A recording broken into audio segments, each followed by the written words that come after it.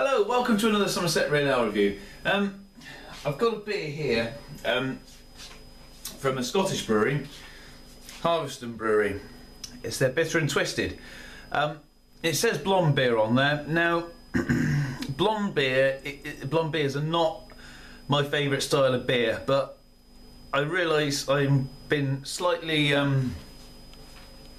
my reviews have slightly been lacking anything from Scotland, and you know, not to disappoint, I've tried to pick up some Scottish beers. This one was in my local Morrison's, so you know I had to get it, and yeah, I'd be interested to try it.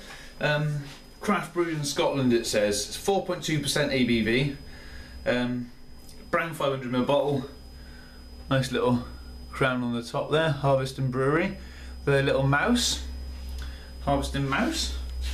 There's the other bottle opener gone. Let's crack it open. Bit of smoke on the opening. Fair bit of smoke on the opening. Lovely. Here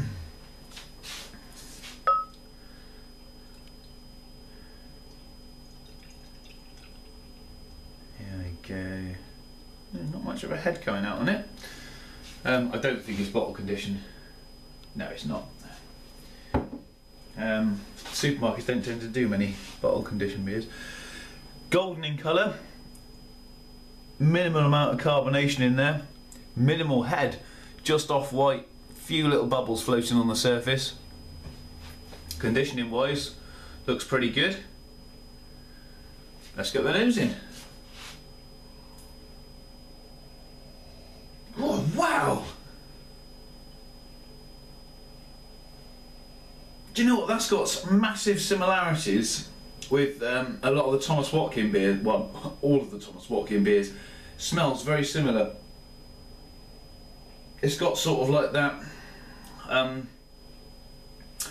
it's like that sort of grassy, sort of sweet aroma, which I don't know, if you've seen my reviews before, you know that I absolutely love Thomas Watkin Brewery, and that is a lovely smell.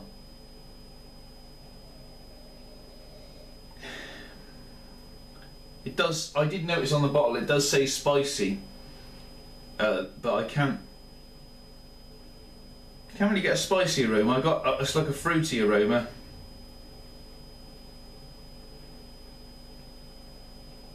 Slight sweet. I'm stirring up a bit of a head in it now. But it's mainly that sort of grassy, sort of sweet maltiness,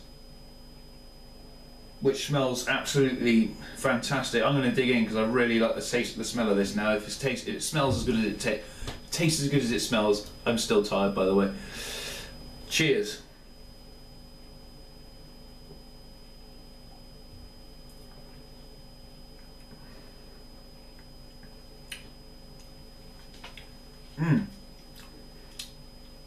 Oh, that is really refreshing. I have had this in the fridge because it did say serve cold, so I've had it in the fridge and I took it out about 20 minutes ago.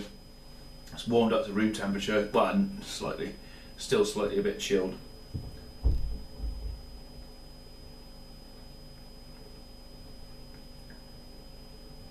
Although I think I've lost a bit of the flavour in there. I am getting a bit of that spiciness now on the tongue. Slight bit of bitterness in there, and you get a nice sort of hoppy, slight hoppy bitterness on the aftertaste.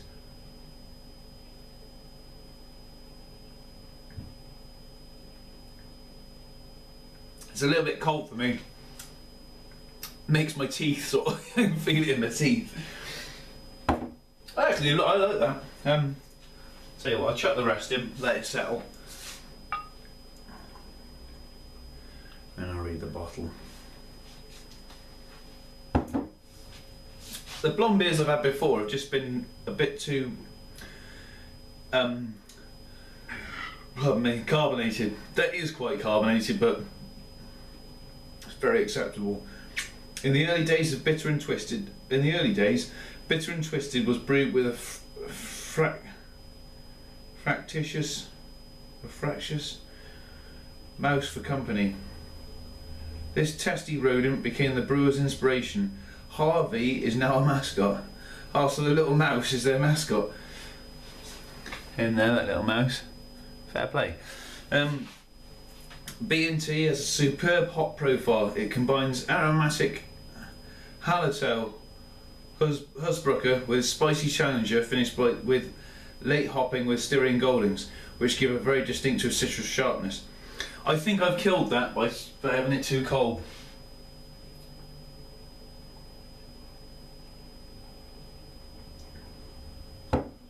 Four hop varieties. Hallertau Hersbrucker. That's obviously a German, like a lagery type malt, I presume.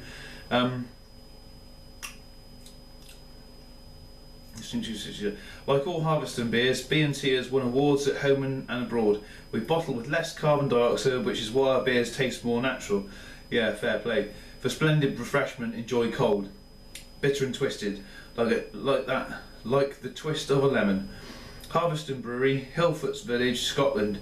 www.harviestoun.com. Harviestoun is obviously spelt like that, although you can read that from my description on the video up there. Yeah, 500ml, 4.2% ABV. Great Taste Gold Award 2009.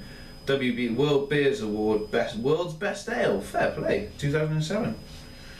Can't fault that, can you? It is a very interesting but yet massively sessionable beer.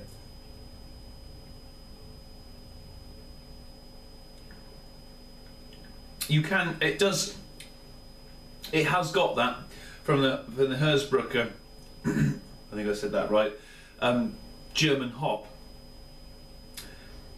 Correct me if I'm wrong, comments in the comments box.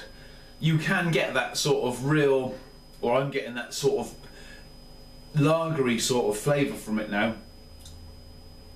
The bitterness. But it tastes like a really good lager. I think that's why I'm not too keen on blonde beers, because I think a lot of them do have lager hops in. Like I say, I never claim to be a beer expert. I just like drinking this stuff and I pick up what I can along the way. But from what I guess, what I hear, blonde beers are a little bit lagerish.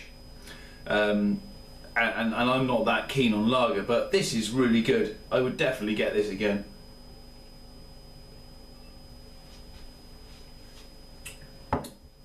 That's getting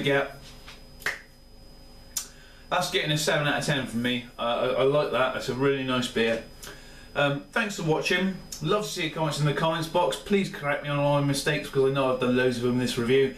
And I'd love to see you get on another review. Cheers.